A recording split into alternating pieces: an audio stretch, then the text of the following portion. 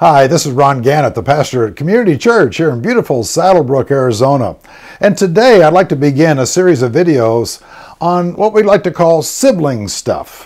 You know, we are preaching through the book of James at church, and James was the half-brother of our Lord.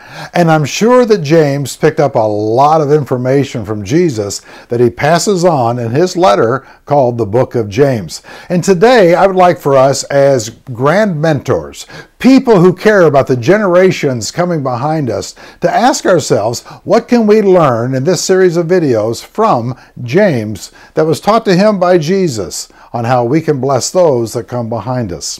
Well, you know, if you were in church last Sunday, you heard me preach on joy in suffering, because James begins this letter by saying, consider it pure joy when you encounter various trials of different kinds. And you know what James is doing is he's trying to tell the early Christian community that was going through a lot of junk and persecution because of their faith, that in spite of all the outward circumstances, you can have an inner joy. Well, why? Well, he goes on the passage to talk about how perseverance produces maturity in us, how we have a God of wisdom who has answers for us. There are priorities in life that can humble and change us from pride people. But most of all, he ends by saying there's a crown of life that God has for those who persevere. James wanted us to know that suffering and pain will come in our lives, but what's on the outside should never change the what is on the inside, the faith, the trust, the joy that we can have as we walk down this path. You know, you are going to suffer. We live in a world where it's broken. We live in a world that's abnormal. We live in a world there are cancers and drunk drivers and bad situations that come into all of our lives. Tragedies abound. But the outside doesn't have to change the inside of who we are. And by God's grace, we want to ask ourselves, how can we suffer well so that the generations coming behind us catch a glimpse of how they too can trust in the God of heaven?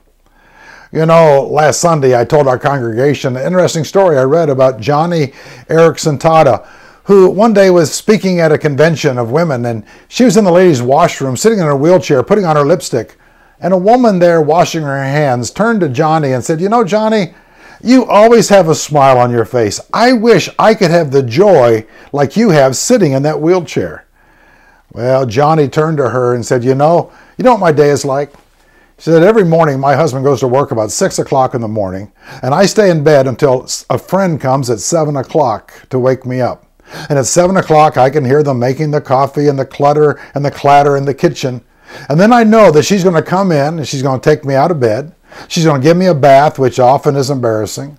Then she's going to clothe me, and she's going to brush my teeth and comb my hair and put on my makeup and get me ready to go out for my day like today.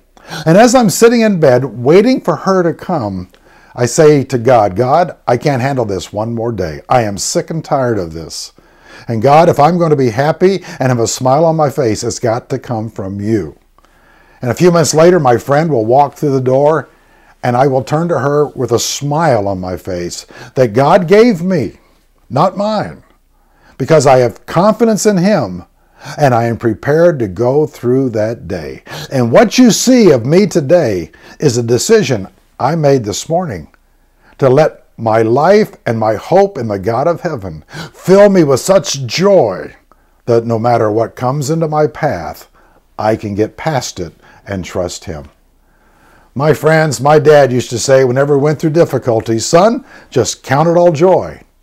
And the God of heaven and the brother of Jesus, James, tells you, no matter what you're facing, no matter what you're encountering, to count it all joy and to let the generations coming behind you know that there's a God in heaven who loves them because they see the faith and the trust in the smile on your face.